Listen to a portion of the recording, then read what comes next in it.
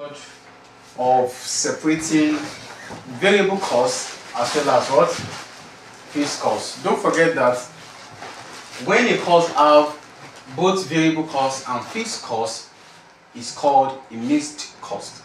Now, when you want to separate your mixed cost from your variable costs, your fixed cost from your variable cost, either you use high and low method, or linear regression, or accounting analysis, which is subjective, or engineering, as well as what? Scatter diagram. Now, the linear regression. Now, I have a question here. You can see on the board that this is the cost function. This is the formula for calculating B. Luckily for you, this will be given. This will be at the back of your what is it called? Question paper. This will be, but you need to know it as well. Now, B equals to N, which is summation of N SY. This is summation of S, summation of Y, summation of X squared. This is B, which is variable cost per unit. And while we have A, which is fixed cost, summation of Y minus B, summation of X divided by N.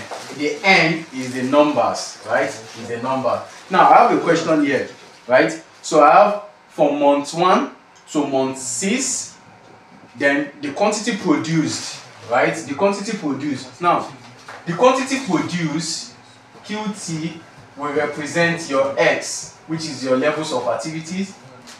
Then, the total cost, the repair cost here from this question, repair cost will represent, because it's a cost, right? Will represent your Y.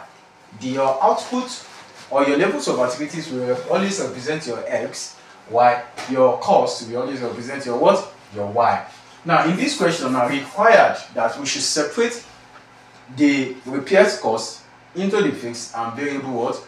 Component, using the what? The linear regression method. Now, the first thing you need to do is that let's bring out the month. We have months, right? Month 1, 2, 3, 4, 5, and 6, right? Now, the quantity produced will represent your X. Don't forget that from the formula, you have your X and Y. Your quantity produced will represent your what? Your X. Now, X, which is your quantity, right? Now, your Y will represent your cost. From the formula, you can see X and Y. Your Y, right, will represent cost. Right? Are we still together? Now you can see that from this formula, I was able to bring X, Y, because X will multiply Y. That is why I have to separate it, X and Y. Now next is what? Summation of X squared. So we need to get this as well. Summation of what? X squared. So we need to have X squared. Summation of the X squared. What else do we need to have? We have summation of X squared. Now, what we need to have is this. We need to have X and Y as well. Let's say X, Y, and X squared. Right? X and Y, and summation of what? X squared. Then we also need to have summation of Y.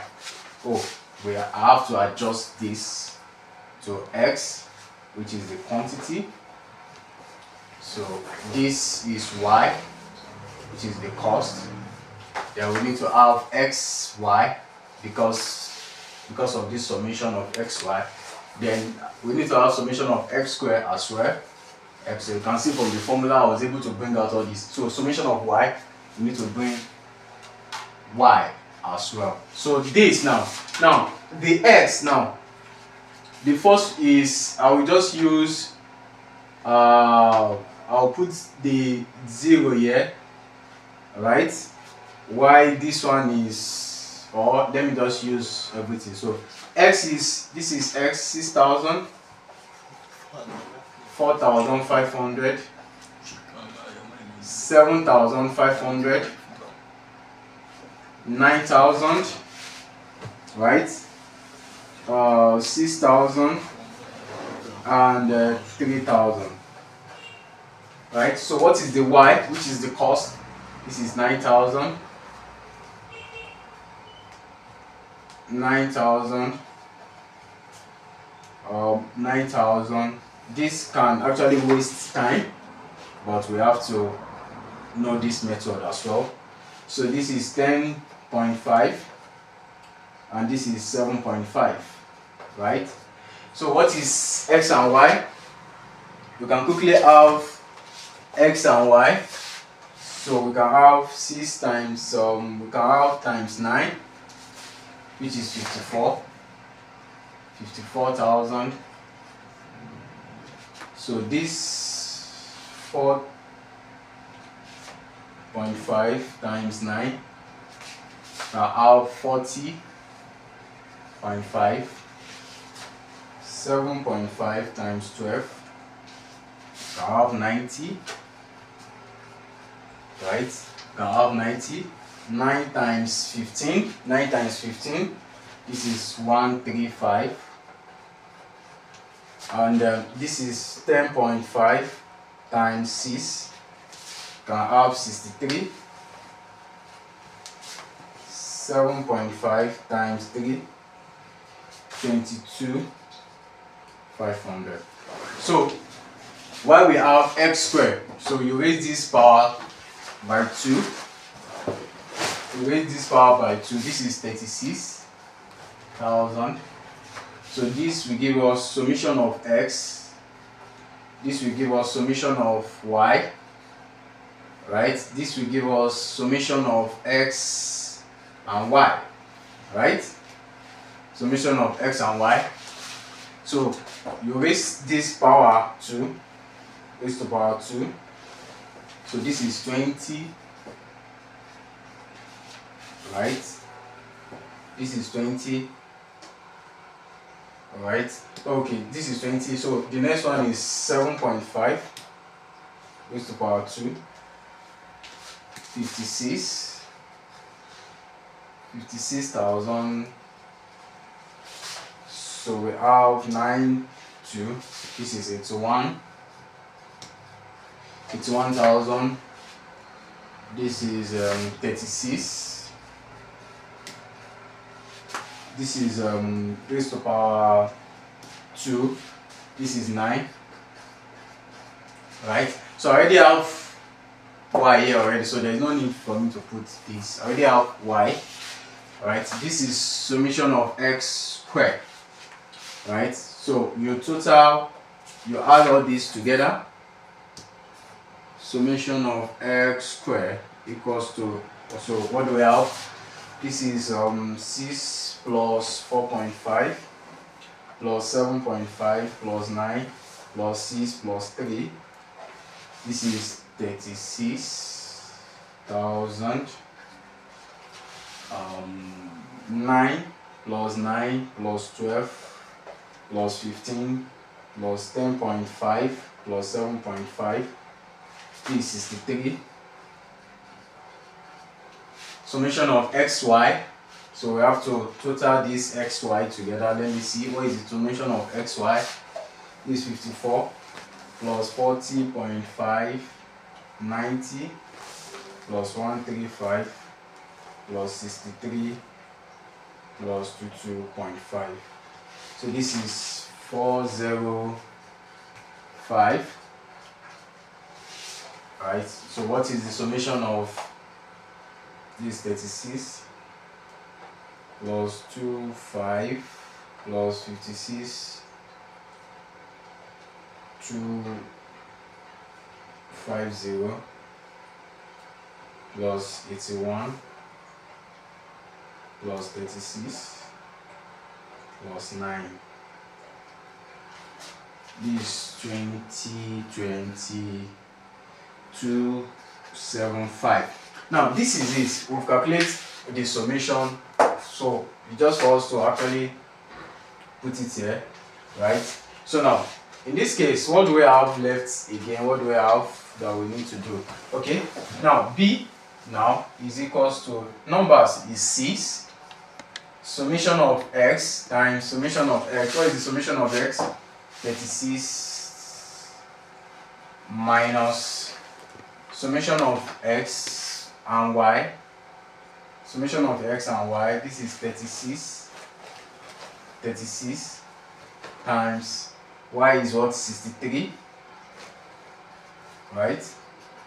63 divided by, right, the numbers is 6 times, what is the summation of x squared? So we need to do summation of x squared. What is the summation of x squared? Sorry, is 275 minus, now summation of x raised to power 2, right? So this is summation of, summation of x. Now summation of x raised to power 2 will be 36, right? 36 summation of x raised to power what? 2. What do I have? So it will be 36 summation of x. This is summation of x raised to power what? 2. So 36 raised to power 2. So 1296, right? So this is 1296, right? So this is the simplest method. So what do we have here? B equals to, we need to multiply this 36 times 6, that is 216 minus 63 times 36. So this is 2268,000, right? So we can have this as well. 6 times 220275. Oh wow, this is 1,321,650 minus 129600, right? So what do we have? So 216 minus 2268,000. This is minus 2052 divided by, so what do we have here? 1,321,650 minus 129600. That is 25. So guess what? Yeah, you can actually ignore the minus. You can ignore the minus sign. So the B, the variable cost, will be what? 2052 divided by 25650, right? You can actually ignore the minus. So we have 80,000, 80 naira per unit, which is the variable cost, right? So now, why the fixed cost? Why the what? Why the fixed cost will be A equals to, what is our fixed cost? Because your variable cost cannot be minus. Variable cost per unit cannot be minus. You can ignore the minus, right? So the summation of y, what is summation of y here again? This is 63 minus b. B is what? 80. Summation of x times 36, right? Times 36 divided by the numbers, which is 6, which is A is equals to, which is the fixed cost, right? 80 times 36. So we still have 63 minus 2880 divided by 6. So what do we have? 63 minus 288 minus 288 0 0 0 0 minus this divided by 6. So the fixed cost is minus 469,500, right? So the fixed cost is minus 469,500, and this is how it is being calculated. Now there are two things involved here. So it's either the question, because you cannot have negative variable cost. Because of the negative variable cost, that is what makes it to give us a negative fixed cost, right? Most instances it will not be like that, right? But in high and low, using the linear regression like this, you can actually ignore the minus, but it is not usually like that, right? Maybe it's because of the question, right? So, and that is all about cost estimation. So please, you can check the practice question here, make sure you attempt it, and drop it in the comment section. Bye for now.